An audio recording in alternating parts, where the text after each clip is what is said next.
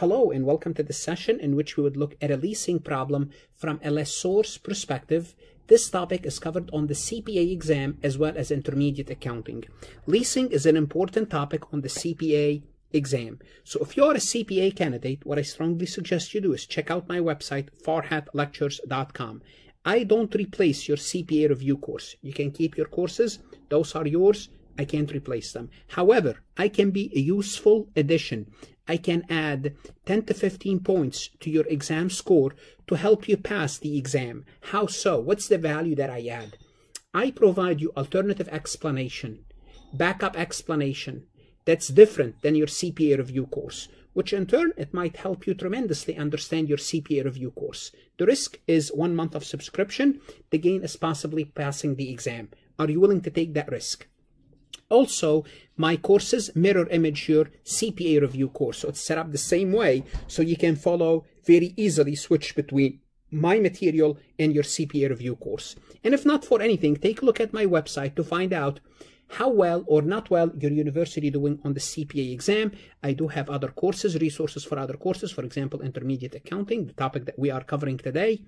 Please connect with me on LinkedIn if you haven't done so, and take a look at my LinkedIn recommendation. People who already passed the exam using my system. Like this recording, share it on YouTube, and connect with me on Instagram and Facebook. Let's go ahead and get down to business and start to answer these questions. Okay. On June 30th, Adam leased warehouse equipment from Manufacturer Inc. The lease agreement calls for Adam to make semi-annual lease payment of $478.767 over a four-year lease term. Also the asset useful life. That's fine.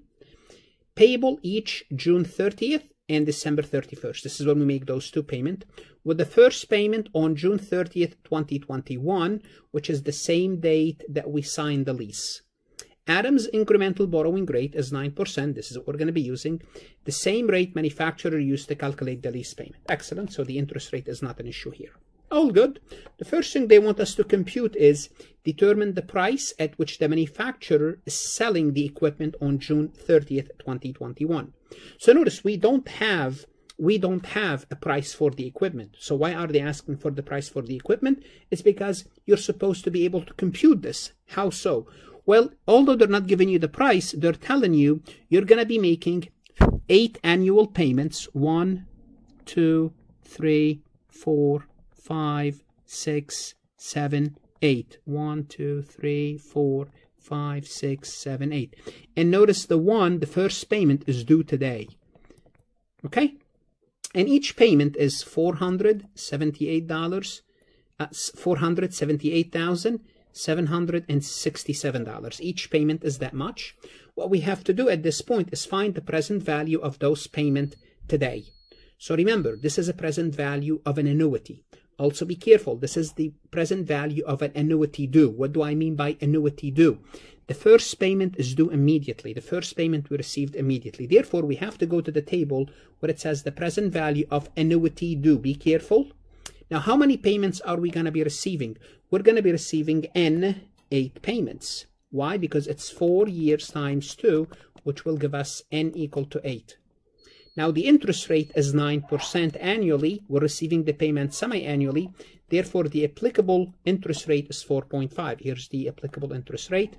And they meet at 6.8927. This is the present value factor that we are going to be using to compute the price of this equipment. Therefore, we're going to take 478,767 times the present value factor of 6.89270, which will give us the selling price of $3,299,997. So this is the present value of the payment. Almost 3.3 million. Almost 3.3 million. Okay? Rounding, let's make it, I'm going to be saying 3.3 million. That's the selling price. Okay, so we answered the first question. That's the selling price. And basically, the selling price is our lease receivable. Simply put, what we have to do, if we are preparing the journal entry, which let's go ahead and prepare the journal entry. We have a lease receivable of how much? 3.2,999,997, and we made a sale because this is basically a capital lease or a finance lease. Sales revenue 3,299,997, 3.3 million rounding. So this is the price, and if you want the journal entry, this is the journal entry. What amount related to the lease with manufacturer report on its balance sheet December 31st, 2021, ignoring taxes? So what they're asking is, what is the balance of the lease receivable 6 months later? And what happens 6 months later? We're going to be making 2 payments by December 31st. Well, we're going to start with the lease receivable of 3,299,997, and immediately we are going to make a payment. We are going to make a payment immediately of we're going to be receiving the payment because we are the lessor. They're going to be making a payment of 478,767. That's going to reduce the lease receivable. Then the lessee will make another payment December 31st.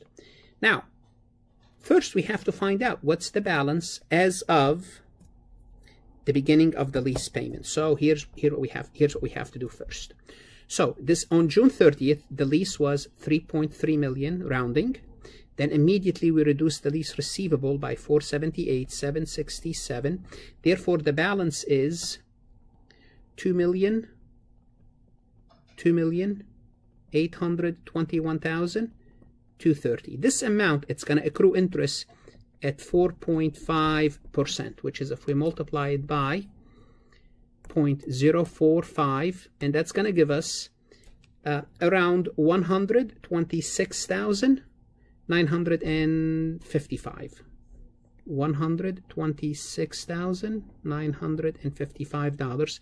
That's the interest revenue. That's the interest revenue we're going to be earning on this lease. Remember, we have a lease receivable.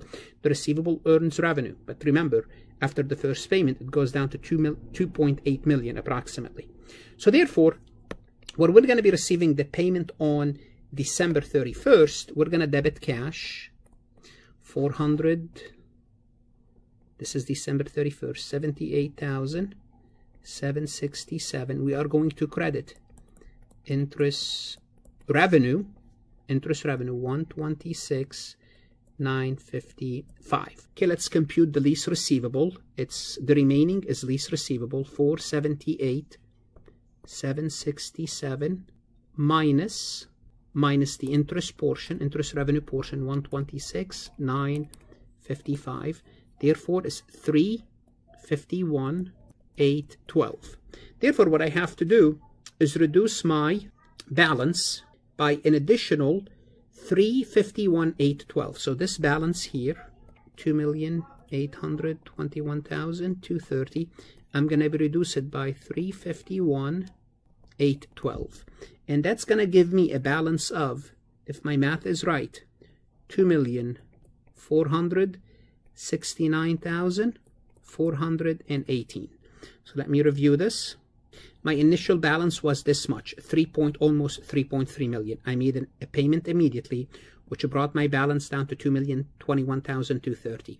This amount will accrue interest of 126,955. When I receive the payment, 126,955 is interest. The remaining is reduction in the lease, and it will be, my lease will be 2,469,418, and that's the answer for this question. Okay.